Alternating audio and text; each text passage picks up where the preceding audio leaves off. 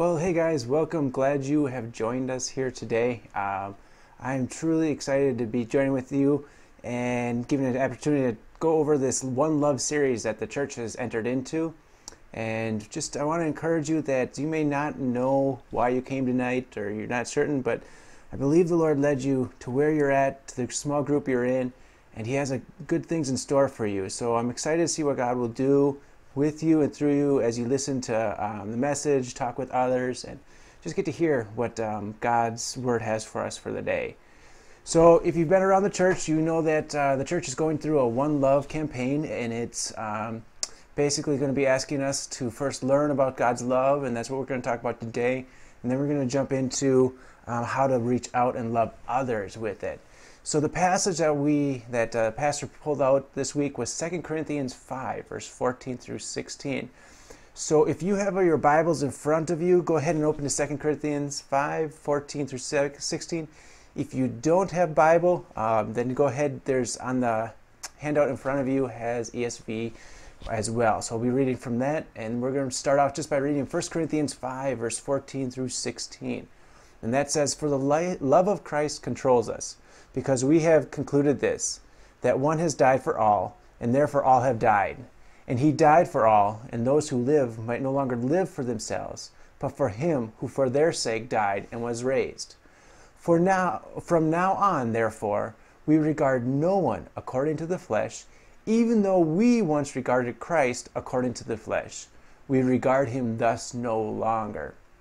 And you'll see that the main point of that sermon and even that whole passage is that the love of God found in Christ Jesus motivates us like nothing else. I mean, there's nothing else that should motivate us quite like the love of God, and that's found in Christ Jesus. And so let me ask you really quickly, what drives you? I mean, what gets you out of bed in the morning and gets you going? Now, if you're like me, it's coffee and a shower. Both of those get me moving, and as well as for some of you, it's dogs, it's cats, it's pets.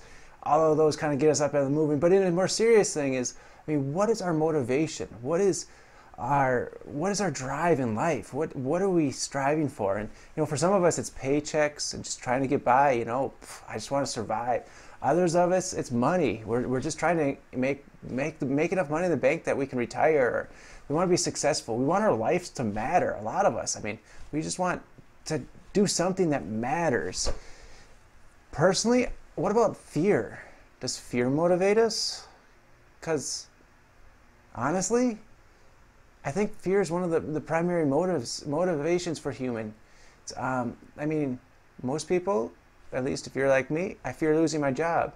Why? Because I fear not having enough food to eat, and I fear about winding up on the street. Or we fear losing friendships. That's why we won't say the hard things that are needed, but we're afraid of losing friendships or losing valued relationships. We fear a meaningless life, and that's why we strive so hard at work. And what's interesting is even in Christianity, then we tack onto Christianity this whole thing about God. You need to fear God. It's like, whoa, I need to fear God, which is good and it's healthy, and I don't want to dismiss that. But then we start fearing God, and we fear failure, and we fear the judgment of others in the church that are going to scorn us. See, and now we've not only got the rest of the normal fears, now we've got Christian fears on top of it, and fear almost becomes our primary motivation.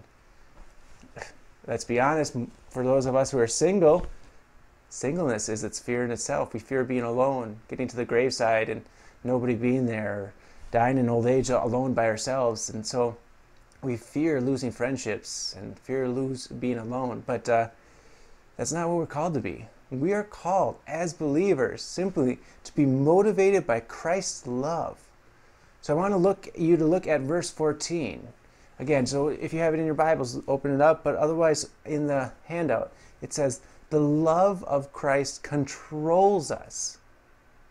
I like the translation that says, "The love of Christ compels us." That's like it's a motivation to go out. See, that Greek word there for control, it means holding all things together. The love of Christ holds all things together, and it is a positive pressure that pushes us out. It's a positive pressure that motivates us. It's not a negative control, which is manipulation, but a positive control is motivation. And I want you to catch that. There are negative controls, which are manipulation, and those we need to be on our guard against. But the love of Christ is not that. It's not a negative, it's a positive. It's a positive control or compelling, and that's our motivation. You see, we are motivated by Christ's love, and true love will always cost us something. There's no such thing as free love. I mean, there was in the 60s or so they thought, but the reality is love is never free. True love will cost you, at the minimum, surrender of yourself. Now, that's why Christ stands as the greatest love there is, because he surrendered everything for us.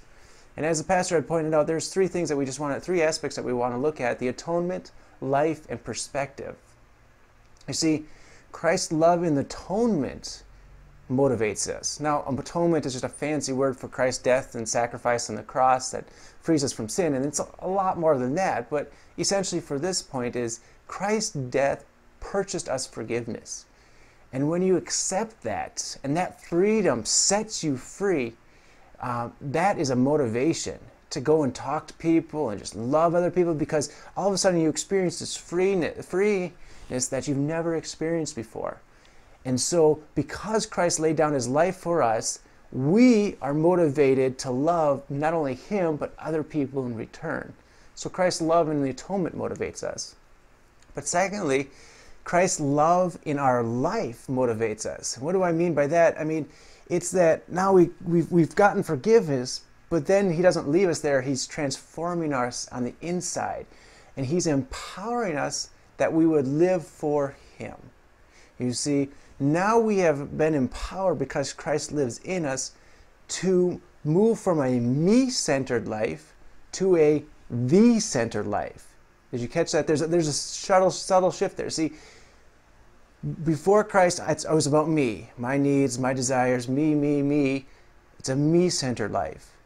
And then the process of sanctification or growing in holiness is letting the Lord switch it so that it's all about thee, meaning thee in above and thee around me.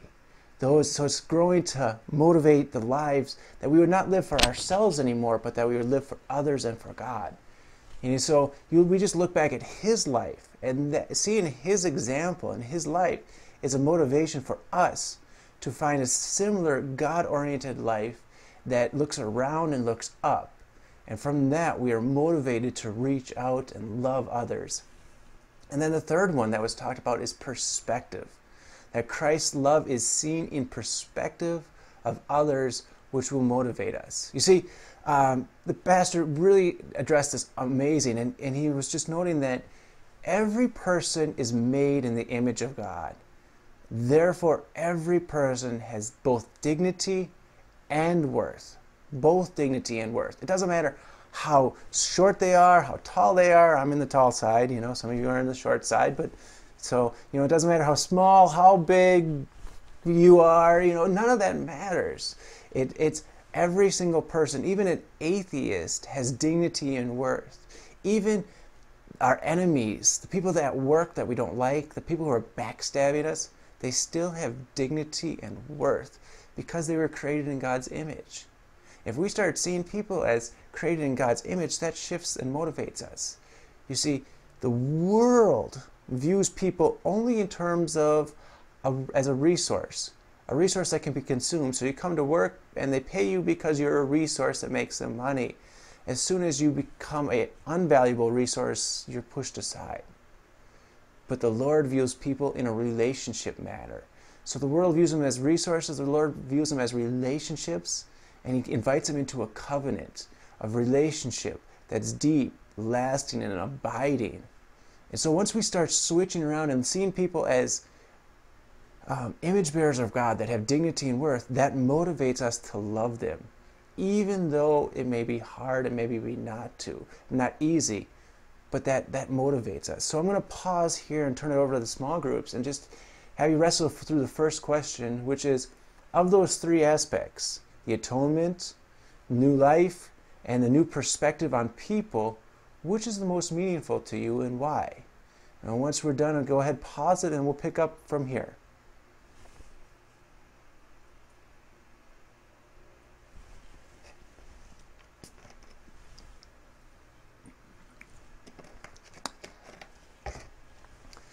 All right, so thank you for sharing which of those aspects, of those three aspects of Christ's love, was most meaningful to you. And I think each one of those aspects shifts as we grow throughout life. Sometimes it's the atonement, sometimes it's a new life and new holiness that we find, sometimes it's a relationship. So I think it's more of a dynamic process than it is static. Like, I'm now here, I'm here, I'm here.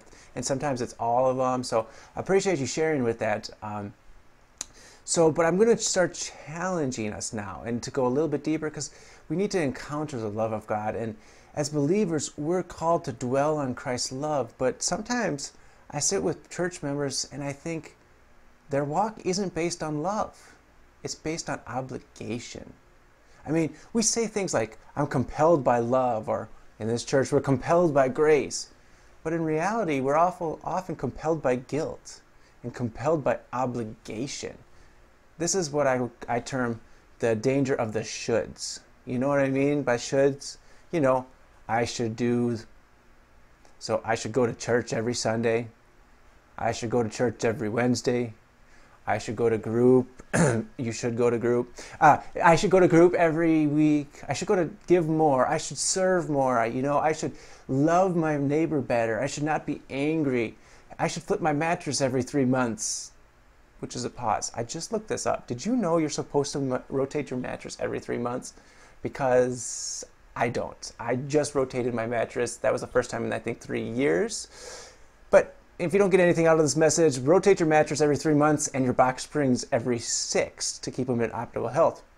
Now, that's a completely aside the point. But, living out of obligation is never fulfilling.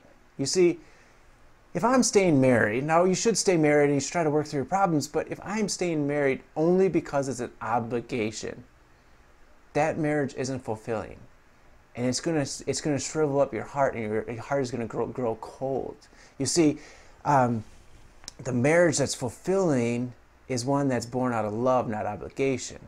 I meet a lot of people that say, well, I'm staying at my job because I'm obligated. If you stay at a job you're obligated because you're on a project or whatever, it becomes non-fulfilling, and eventually your heart shrivels and dies. And I'm going to even say that for some of us, you're staying a Christian because you're obligated by your family or expectations. And the reality is, you've long ago checked out of Christianity, and you're just doing it because it's an obligation, and it's not fulfilling. And the problem is, or I should say the solution to all of those is encountering the love of Christ. Otherwise, Christianity and all we do for God is just simply observation. I mean, what I want to ask you is, do you know the love of Christ? Because knowing the love of Christ and the love of God will radically change you. How radically? Well, Jesus even only gave one commandment in the whole New Testament. It's a pretty simple commandment. You don't need to switch there to your Bibles, but on the pamphlet in front of you, you have John 13:34 and 35. Listen to this one new commandment. All the whole Bible, Jesus gives only one new commandment. Here it is, John 13:34 and 35. A new commandment I give to you, that you love one another just as I have loved you. You also are to love one another. And by this, people will know that you are my disciples, if you have love for one another. You see, did you catch that? Just as I have loved you, you also are to love one another. So my question for you is, how did Jesus love them? Was it just one of those, hey man, I love you. I love you, man. Or was it real, tangible? I mean, or did he just say, hey, I love you, and they didn't actually know what that meant? I think it was more than that. I think it was meaningful. I mean, I think it meant giving to them individually, which is like the loaves and fishes. Or it meant protecting them when they needed it, like calming the storm. Or what about just holding them or letting them lounge on him as they reclined at the table with him? Maybe it was just speaking words of encouragement to them. Words like, these words I say to you, and he encourages them, even in their failing. What about serving, doing acts of service? Did Jesus wash their feet? I think so. You see, Jesus showed tangible love to his disciples. So when he said to them, just as I have loved you, so also you're to love one another, then they actually had a tangible knowing of God's love. And so when he said, now turn to your brother and love him like I've loved you, it wasn't something that was, oh, I'm going to love him. They knew how to love him. And I think, this is my opinion, but I think Jesus was intentional about connecting with each one of their love languages so that they would know that he genuinely cared and loved for them in a real, tangible way. So I'm going to pause for a second, and I'm going to have you discuss a short moment with your small group. What are your love languages? Or what are one or two of your love languages?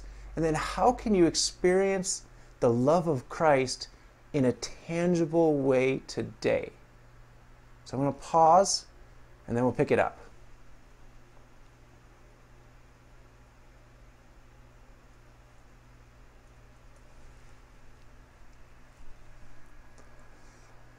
Now, most of your groups, we're coming back together. Again, most of your groups, I'm hoping, said that one of the ways you tangibly can experience God's love is through the body of Christ. And that's what we're going to be talking about in just a second. I think that is what God's design was. But there is a little thing that I want to make. I want to make God's love really tangible for us. So there's something called a Kal-Val Homer, which is a Jewish rhetorical device. And if I said Kal-Val Homer, I'm sorry, don't yell at me. But basically, it's taking a simple truth and making it a complex truth. It's those statements we see in the New Testament where it says, how much more does God? How much more? You know, so like when the lady found the coin and Jesus says, well, she celebrated, but how much more does God celebrate in heaven? Or when you find that lost sheep, how much more is that celebrated? You know, are you not much more valuable than a sparrow? So what it's doing is it's taking these tangible objects that we could see them and like, oh, yeah, if I found a $100 bill, I'd be really excited. And then Jesus says, but how much more does God do that for us? And so that's kind of what I want to take into encountering God's love is ask you, when was the last time you felt loved in a specific way? And then once you find that time, shift it to an eternal idea so we can connect with God's love. So let me give you an example about this. And this might sound a little bit corny, but it's a true example. So I like getting hugs. I know, I'm a hugger. It's weird. I'm not a tree hugger, though I'm an environmentalist and I care about the environment, but I try not to hug trees because they're pokey and scratchy. And in Arizona, when you hug a tree, it's a cactus, and I did that once. It doesn't work. So just trust me on that. So, but anyway, that's beside the point. I like to be hugged. You know, it's one of the ways my love tank gets filled up. You know, one of my love languages is physical touch. So just a hug is like, whoa, awesome. So the other day I'm going about and I went to go meet my mentor. And anyway, so I'm at the coffee shop. He comes in, and we've already talked a lot about this. But first thing that he does is he just comes in and just hugs me. You know, just gives me a hug. And it's not like one of those wimpy man hugs. You know, those wimpy ones where it's like, Jesus loves you, or like making sure you get like 2-3 arms in there because you don't want anything to actually touch. That would be awkward. No, it was like one of those genuine like man hugs, like, oh, and he just holds me and says, oh, it's so good to see you. And in that moment, my heart just went, and it was just filled with love because it was genuinely love, and I knew how much he cared for me and loved me by that simple act. And now I simply just take that and I reflect it on God, you know, because that was really tangible. But how much more does the Father embrace me in his love? Now I understand how that looks like. You see, my mentor, I understood that. That was tangible. But now I can understand the greater love of the Father. And so, the body of Christ, we are called to tangibly love one another. And if we truly loved one another, we would find ways to tangibly love one another. So this third question may be a question for the group. It may be just a time of reflection. But I'm going to ask you now, the question number 3 you have in front of you is, what is one time in this past week where you experienced your love language being fulfilled and your love tank refilled? I want you to pause and think about that moment, and then just consider, how much more does the Father love to do that for you or with you? So we're going to pause. Again, it might be a question in the group, maybe just be a time of reflection to just dwell on how much more the Father desires to do that with you.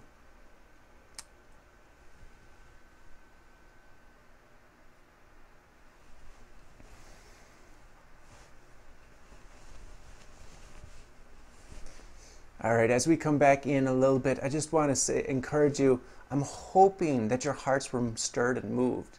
That's not just a one-time thing. I mean, you can do that every single day. And what ends up happening is you start encountering God in tangible ways through the body of Christ and through other people on a daily basis.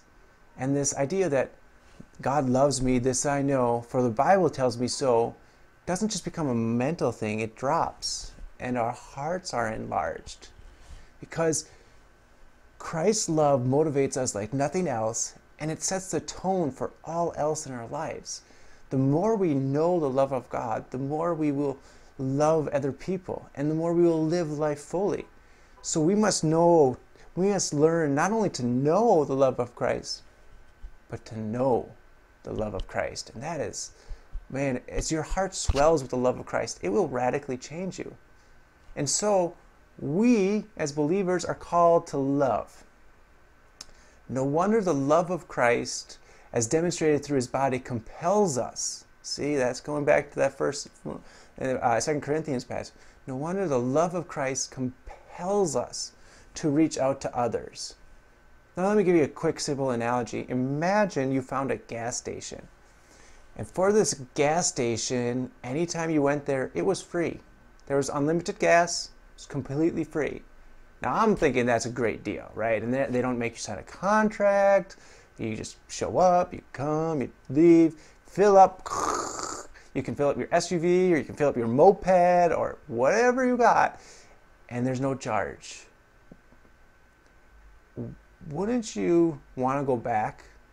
Probably I would. I'd go back like every day because I'd be afraid it'd end, right? It'd be too good. I would worry it would be end. But not only that, once I learned, after like keeping a secret for 2 or 3 weeks, because I'm a little selfish in this, but then I would invite my friends and say, hey, come check this out. I think it works for everybody.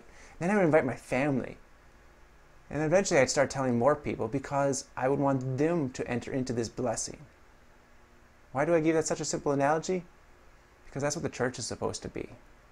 You see, imagine the church is a place where your love tank is filled, where your love needs are met in tangible ways, where you walked into a church not only to receive love, but to give love, where you were intentional about connecting and trying to meet the needs of others in a love so that they would be filled up with love and they would leave full of love. Or imagine yourself coming in and just being drained and walking in and having people pour out into you and filling up your love tank. And then you walk out. You know what would happen? If you had a church like that, people would want to show up because we're all needing people to pour love into us, and we need people to pour love into. And I think, and I might be wrong, but I think that was what Jesus was talking about in John, where he says, love others as I have loved you. Because of this, the world will know. That would be a radical community. You see, his love is what will transform our communities and our communities and each other. And it will transform our lives. How does this look? Well, Christ's love motivates us. His salvation that he bought through the atonement, it motivates us to receive his love. His love is to give us a newness of life. His love reorientates our mind to see the importance of people around us. And the body of Christ, which we are his tangible hands to love one another. And also it motivates us because we're filled with love. We want to pour love out around us. So what does this look like in your community? Well, around our community, that as a church noted, 15% of residents go to church. That means 85% don't. Vast majority of people that go to work with you, live next to you, they don't go to church, never been to church. But why would they go to church? They just see church as dogmatic stuff. But the fields are ripe for harvest. And so the church is calling us to two very specific things in this next few months. The first is one love, and the second one is love one. So the first one looks like this. That is, we need to encounter a vertical love from God. We need to have a heart encounter with God that energizes and fills us up. May this community be that place where people come in and they're filled up, and then they go out full of the love that splash off on other people. But secondly, see, the second thing is our church is calling us to love one. Would you love just one person? I mean, would you just consider one person around you that you will willingly, intentionally pour into in this season? That you will pour in the love of God, and it will cost you, I realize that, but it'll be worth the cost. You see, as we go back to the beginning, the main point is that the love of Christ, encountering the love of Christ is important, but the love of Christ compels us like nothing else will in our lives. So the challenge before us is to love it, is to experience it, to respond to the love, and then invite and call others into that love. And that, I think, is the gospel.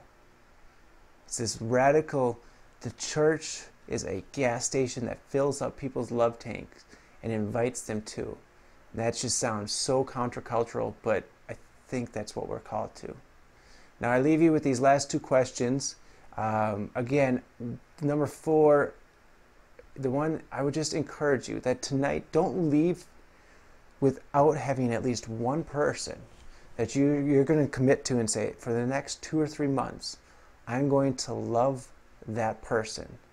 Doesn't mean you're going to lead them to the Lord. Now we hope that.